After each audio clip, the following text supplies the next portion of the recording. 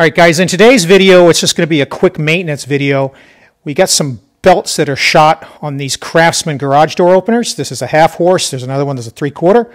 And I thought it'd be worthwhile to show you how you pick the correct size, because these belts do come in different sizes. So stay tuned and we'll go through that. All right, guys, the two openers we're working on today is this Craftsman 139.539 15D and the 139.539 18D. So the only difference is in their horsepower. They both take the same belt. If you don't have the owner's manual, then they'll be good what I'm going to show you in here as well. If you were to just open up the owner's manual and go to the section on parts, you might think, well, this is simple. I'll just go to the parts section and I'll see what belt I need.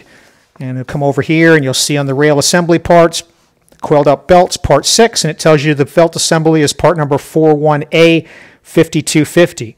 Now this is a good number for the base unit. If you go to like Sears Parts Direct or something like that, they'll tell you it's discontinued. But you got to remember, these Craftsman openers were made by the same company that currently makes Liftmaster and Chamberlain, so you can still get this part there. But this is not the only part number you could run into. There's also two other belts that could come on this, and it depends on whether the person that installed your unit purchased one of these accessories.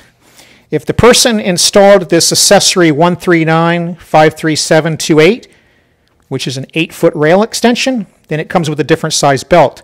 And similarly, if they installed a 139.53729 10-foot rail extension, it comes with yet another belt.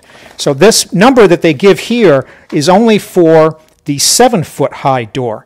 There's an 8-foot high door and a 10-foot high door. And a lot of times on the 8-foot highs, you might have something that's a little bit more than 8 feet. It'll still use that 8-foot size. So let's show this, how you can measure these and how you tell which one you've got if you don't remember what you have here. All right, guys, here's our old belt. And just to show you some things you want to look for when you get the right belt here. This is one end that connects onto the trolley. This is the hook-on end. You want to make sure it has an end like that on one end, and on the other end, it should have an end like this. It's kind of slightly offset with the flat edge facing the ribs. This particular one, you can see what happened to it is that over time, the material that's made of the belt gets old and brittle, and the teeth start breaking off from the metal inside of it, and then it just comes apart and it has nothing to grip onto, right? So that's what caused this belt to fail. So when we go to replace it, there's a couple of things that we're going to look for. Okay, so the first thing we're going to look at is the number of notches in the belt. So there's a specification on these belts to get the right one. 20 of these notched grooves per 6 inches. So if we set this guy like this, we should end up with, starting with the one that we're using to measure from, 1, 2, 3, 4, 5, 6, 7, 8, 9, 10, 11, 12, 13, 14, 15, 16, 17, 18, 19, and 20. So you want to make sure that you've got 20 per every 6 inches. That's the first check. All right, the second check is the length. This is our replacement belt. You're going to measure from the first groove after the metal clasp on the end. And you're just going to run through this. And I'll fast forward this till we get to the end, but you're just going to go ahead and measure out how long your old belt is. Now, even with the damage, you should still be able to do this particular procedure. Just go careful when you get to the section that's missing the belt material. What you get here is approximately 255 inches to the next groove in front of this end of the metal for the particular belt that goes on the 8-foot extension, which is what I've got here. 255 inches is a part number 41A 5250-1. A 7-foot one is going to be smaller. It's going to run at that same measurement, roughly 233 inches. That's a 41A 5250. If you got the 10-foot extension, it's going to run you up at this measurement roughly, it's a lot longer. It should put you right around about 307.5. And that's going to be a 41A 5250-2. I'll put links to these belts in the description below, but those are the 3 belts. They're 3 sizes and how you can tell which one you've got measuring out your old one. Now let me show you real quick some tips on installing this belt. All right, guys, maybe you can't measure the old belt. So let's measure the garage door itself. So you can take your tape measure, pin it to the floor, get a little bend in it, and then just keep feeding it up. And this way you'll be able to measure the garage door itself. So we can see on this guy here, we're sitting at 96 inches, which is 8 foot. So this is an 8-foot door, and that matches what we would expect for that size belt that we just measured. All right, if you don't have the owner's manual, here it is for you. All of these are going to be the same. These two I've got, and all of the ones that are similar, the ones branded by Chamberlain, the ones branded by LiftMaster, are going to be very similar to this Craftsman one. When they talked about initially installing it and installing the idler pulley, right, they're talking about getting the trolley connector running through where the idler pulley goes, sticking a screwdriver in a hole that's already meant for this purpose so that the trolley can have a temporary stop. You've got a bolt, a lock washer, and a nut that you're going to use to secure the pulley.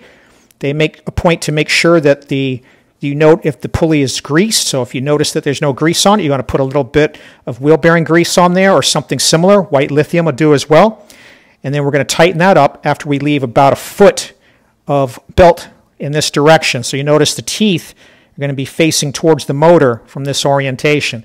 So we're going to run that piece there. There's the 12 inches they're talking about. We're going to get this installed. Then we're going to come over here and we're going to reattach the other end of the cable. After we loop it around the motor, we're going to run it through this hole with this piece here. We're going to rebuild this link. I'll show you all this on the video. Make sure you have the notched end of the belt facing the rail and the flat end of where this trolley threaded shaft fits in facing the rail. I'll show you that as well. They make a point to stress the flat end of the trolley threaded shaft is facing the rail. They say that a couple of different times. Then when we get ready to put this spring assembly back together, there is a ring that goes on here, the nut ring, a spring, and then there's a piece that tightens down on it. It goes a certain way, and so when you get ready to do the tension, you have to have this nut ring in a certain orientation so that you can tighten it up by hand to about 1 inch of spring tension. Then you're going to take a 7/16 wrench and a flathead screwdriver, and you're going to give it a twist to release that ring, and then you'll end up with about 1 1/4 inches, and that'll give you the precise tension on the belt. All right, guys, we're at the end of the rail now. We're going to take our flathead screwdriver, and we're going to insert it into this hole, just like it mentions in the manual. That'll give us a temporary stop on the trolley. And then we're going to reach over, put this trolley up here. We're going to run this through, ribs facing the rail, hook facing down, and we're going to go ahead and hook it up. Then we're going to take our pulley, idler pulley. We're going to get that wedged in here.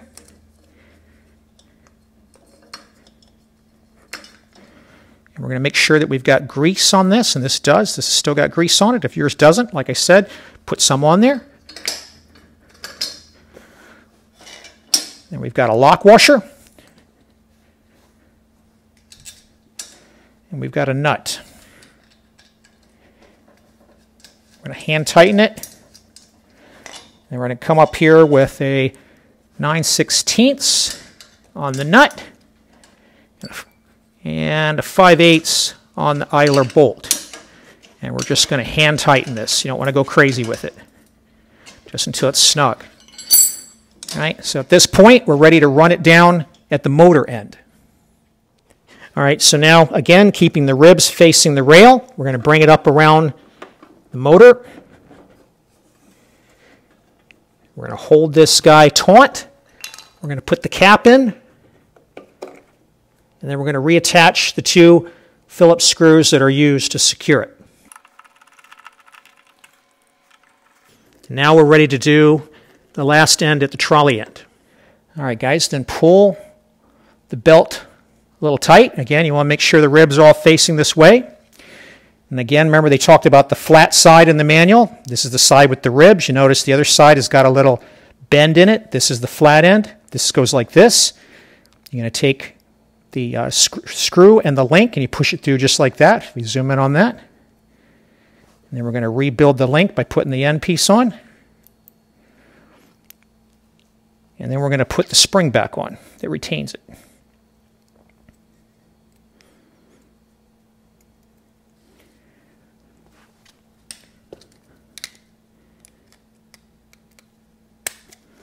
Just like that.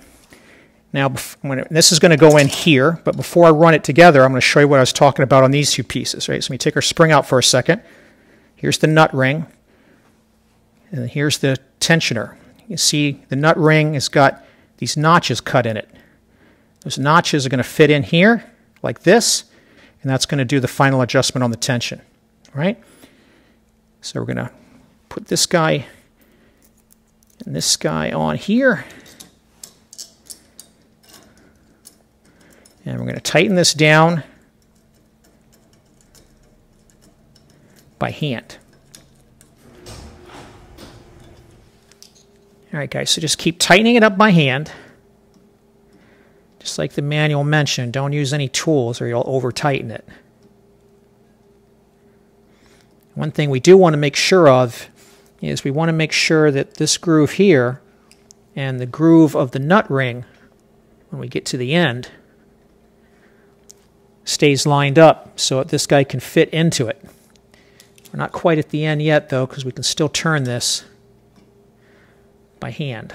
And what we're after is that 1 1/4 spring tension that it was talking about. So we're almost right on it, right? If we refer back to the manual, they're talking about here is that you have 1 1/4 inch of space from the inside edge to the trolley bracket. So we want to look and see what we've got there from the trolley bracket to the spring edge. We've just got a few more turns to get that. Now we're not actually going to, squeeze this to the point where we have this ring inside that groove, because this is what you would do when it was brand new. For what we're trying to do, this is fine. We just want to keep this guy centered up so that he's going to keep going in there. I think we've got him lined up now because he's turning in line with the groove. And as soon as we get this 1 1/4, I'm going to call this done, and we're done. And that's the correct tension. So we should have not much slack, just like that. At this point, we can mount it back up on the wall and on the ceiling bracket, and we can give it a shot and make sure it's working okay. This is why I opted not to do the camera, because I already predicted this a mile away. Okay. All right, guys, now to mount it back against the wall, we're going to slide it into the bracket. And we're just going to get the pin back in here.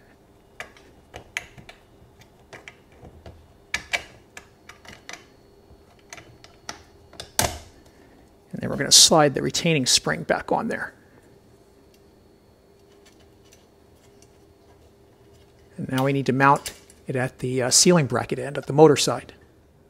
All right, guys, so here's our 2 bolts reinstalled. Just make sure that you have the brackets back exactly in the orientation and in the particular holes that the installer originally had them in when you took it down, so that you have your alignment and your distance from the door correct. All right, guys, the next thing we're going to hook up is the sensor wiring. So you want to put this back exactly the way you found it. In this particular model, the little orange tabs at the end are depressed with a flathead screwdriver. You can slide the wire in, then when you release them, they grab onto it. All right, now you're going to slide your end piece towards the trolley so that we can reconnect the brace to this piece. All right, then you're going to slide this up onto the trolley, bring the brace up, and then you're going to get the pin back in here. And then just like the piece that mounts to the wall, you're going to have another spring retainer. It gets wound in, and that piece is done. And then we can reattach the release. All right, now we're going to close our cover for our light that we had open to redo the wiring. And we're going to plug the unit back in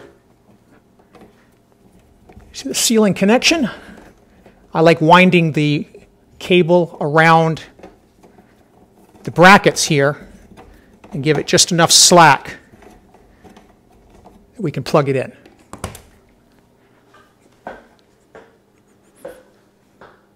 Point, guys, we're going to give it a test. So we're going to walk over the wall and hit the switch. We're going to wait for the trolley cable to go all the way back around. And then we're going to have to hit it again to send it in the other direction.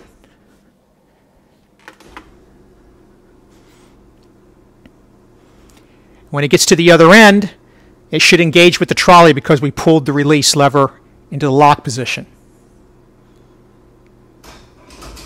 At that point, it's locked in. Now when we hit it, it should open the door. And there it goes.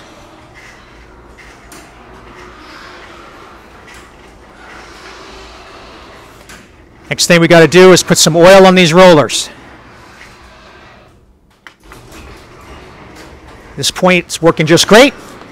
I hope this video helped you out in picking the correct belt for your particular garage door opener and give you some tips on how to get it installed. Of course, the removal is just a reversal of the installation that we did here. If you found this useful or it saved you some money, go ahead and hit that like button. I'd really appreciate it. Pay it forward. And as always, thanks for watching.